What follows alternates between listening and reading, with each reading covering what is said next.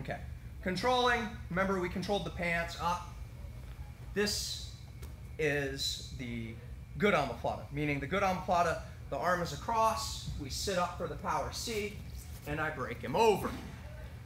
This is a fantastic move, specifically the power C part. Then, we looked at what happens when you go through this series, right? I come here, and I can't get close to the legs because he plays in the middle. He doesn't want to turn towards me, because there's your triangle. And he doesn't want me to sit up towards the legs, so what he does is he starts to sit up a little bit, but he doesn't turn in. So I bring my leg over, I triangle my legs. Underneath that far one, I bow the knee, and we hit the spicy dog. Then, they get wise to that. They don't want that, right? So they keep their head low, and we turn in here, and we're talking about some armbar concepts. What you need to realize is that when I start to grab this arm, it doesn't take a rocket scientist for me to just try and break it here and bend the wrist. Those are real problems from the omoplata when the arm is exposed.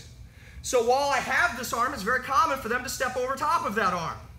Uh-oh, now I need to know how to finish this, right? So I push, because this is the piece that everybody's missing, right? I need to push my far knee to the far shoulder without extending my body. What most of you are doing is this. And then there's no way that you can push your pelvis any further forward. So when you're in this position and you push the hips across, then I start to get this, right? But the problem is that the hand pops out a lot of times in the middle of that, and you can't finish this. Turn. At the higher levels, when I've done that and my body is arched, look at how much further I am down by the feet. Bang, right? We start to come here. Lower level, right? Oh, this pops out. Right back to the power C, and I pull him over, right? But more importantly, he's not a dummy. He knows that he's about to get in trouble, and so the primary escape from omoplata is what? Secondary, that's third, forward roll second.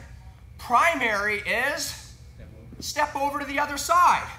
If I come into the omoplata and he steps over to the other side, then I'm starting to get crushed in side control. That should be number one. Step back. Yeah, that was bad. Right? So number two would be I start to come here, he does a front roll because he doesn't feel like he can get over. Back up. Number three, he puts his head under the bus and turns to the far side. In that order, right? So I know, come back up, I know that he likes to step over.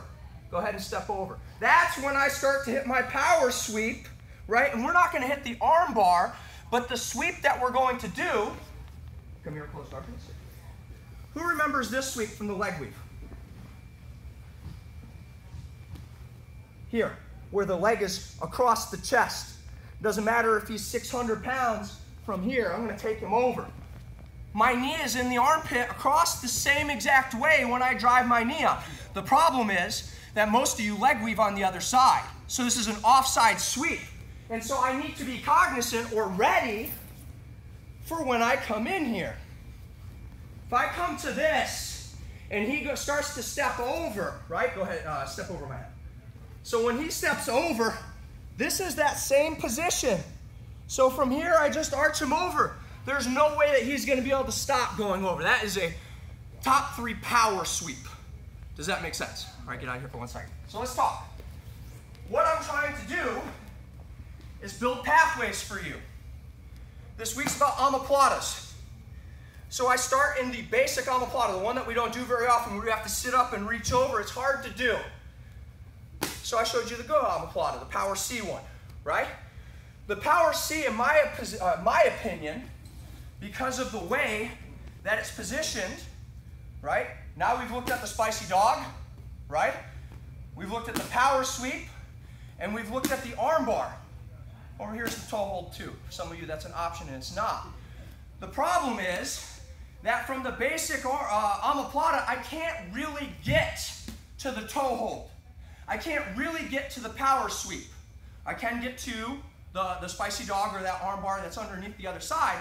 But when we come to the power C and we're hugging, it opens up more pathways for us to go. And what you need to understand is these aren't just one way.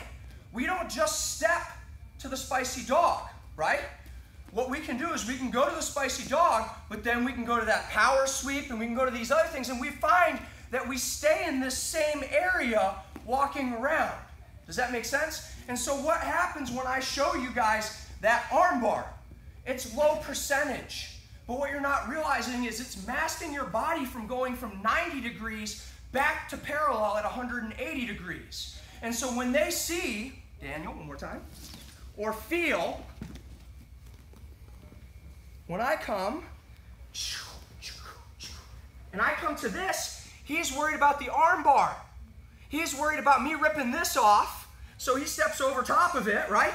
Oh, well then I can just power C you over and take you up on top. That was kind of a blend between that power sweep, the one where you invert with the shin across the chest, and the power C breakdown. It felt like, oh, your arm can't go anywhere. And so it's very natural for you to look at that one piece and go like, I'm not good at this move.